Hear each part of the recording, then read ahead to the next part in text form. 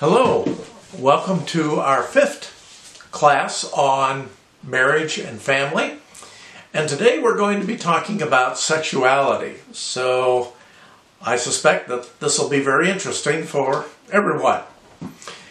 Perhaps no other issue other than perhaps money causes so much frustration and anger and uncertainty and frustration, misunderstanding, than the whole topic of sexuality within the marriage.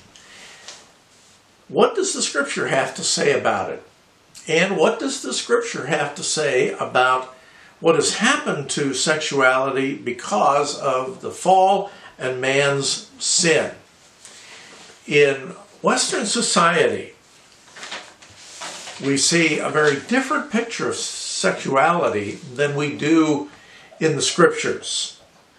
Every culture has its own view of sexuality, and it would be worth your talking about this within your class among each other for a while, identifying those areas where sexuality has a particular bent, emphasis on it that maybe isn't found in other cultures. What sin has done to the view of sexuality within the marriage. U.S.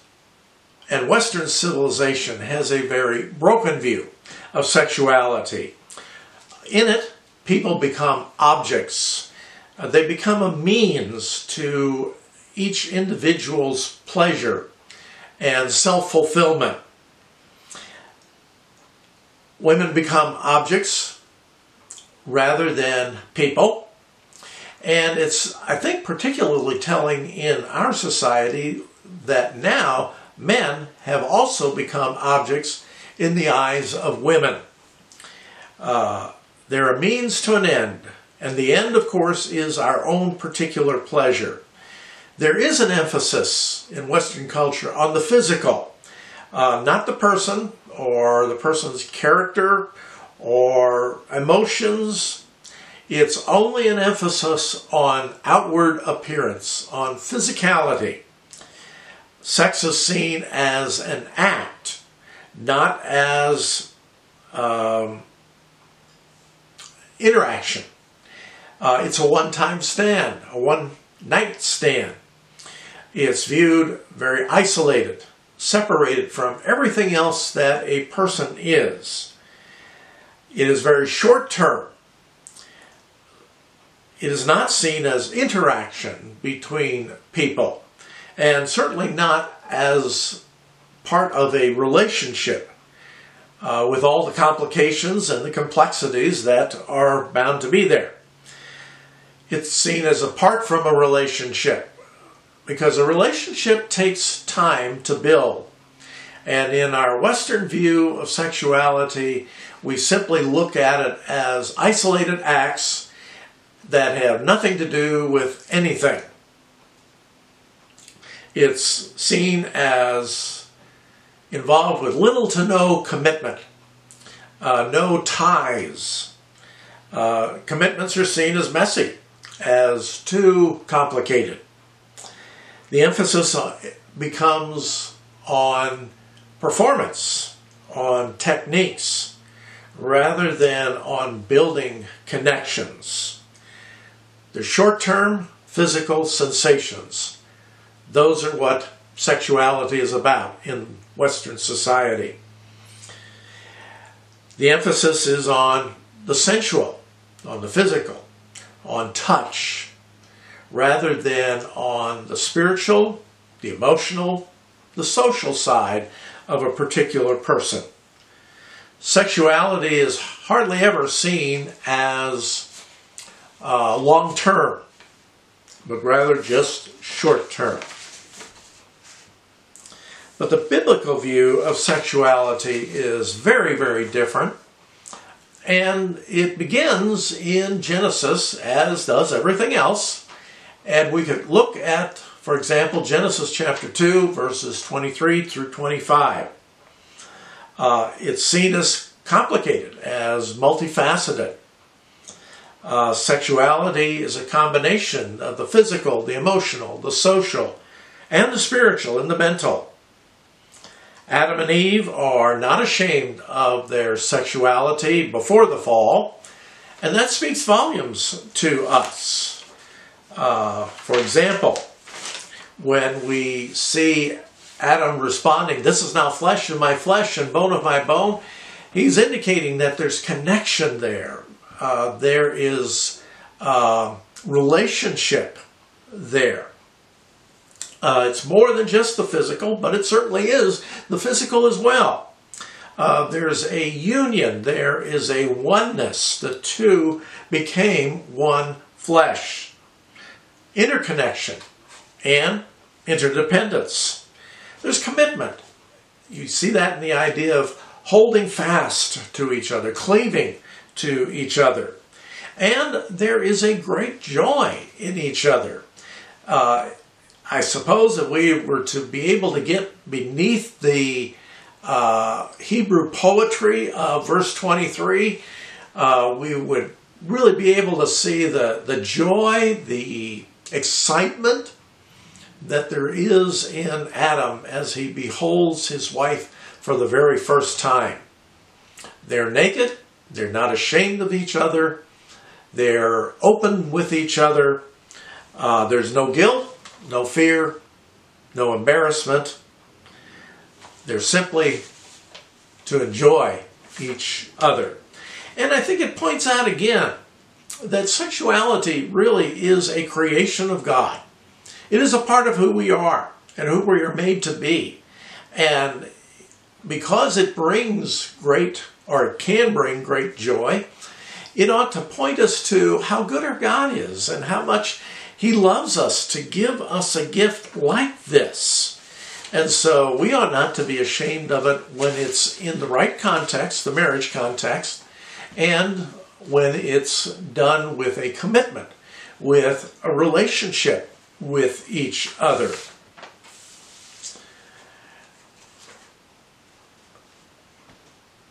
What does the Hebrew description of sexuality and of intimacy, when it uses the word knowing each other, what does that tell us? Well, I think it tells us a number of things. For example, it tells us of a commitment to time and effort, knowing some other person in their fullness takes time, takes work, takes effort. It takes commitment. It's not something that can happen overnight or quickly. It's something that two people work at with each other. It takes investment in each other. It requires a broad study of each other, knowing the similarities, the differences, the weaknesses, the strengths, knowing the fears, the doubts, the disappointments of another person, knowing their interests, their desires, their joys. In one sense, every moment is sexual in a marriage. It's interesting that both genders often desire the same things in an intimate relationship, but maybe in a different order. For example, for the man, mutual pleasure may be at the very top of his list. A sense of connection, a sense of having a wife who is responding to him, but who also isn't afraid of some initiation. He's looking for affirmation from his wife. He's looking for respect from his wife. Now, the wife, on the other hand, is looking for affirmation, perhaps first of all, for connection, for security, for romance. So while they're looking for the same things, they may be looking for them in different orders, and sometimes that can cause some misunderstanding and some frustration. This is certainly an area where a husband and wife ought to be talking with each other about and ought to be sharing freely with each other without embarrassment, without fear, without holding back as to what they're looking for in the marriage relationship. In Proverbs chapter 5, verses 15 through 21, it presents a very beautiful picture of marriage within the sexual intimacy within the marriage context, and of the dangers and destruction when sexuality is exercised outside of the marriage bond.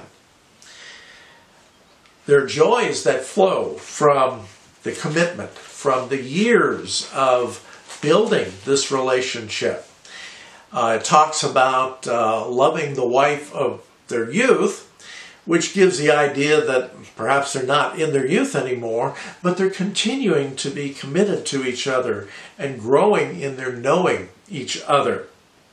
There's a mutual enjoyment of sharing with each other their sexuality and sharing the exclusivity of their relationship with each other.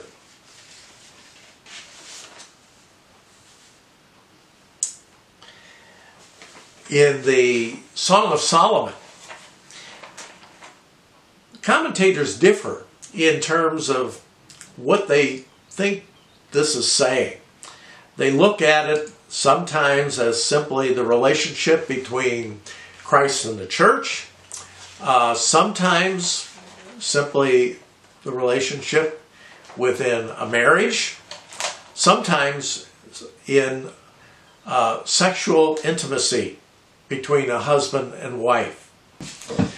Again, if we see sexuality as a part of God's creating us, we have to combine it then with spirituality, with the physical, the mental, the social, the moral aspects of an individual and of two individuals as they come together in the context of marriage.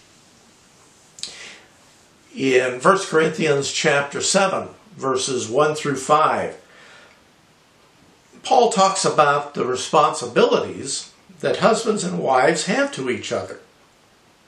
And he talks about the responsibility that they have sexually, that they are to share themselves with each other, to not use sexuality as a weapon, withholding it from the other spouse as a way of punishing them or of bargaining with them in order to get something.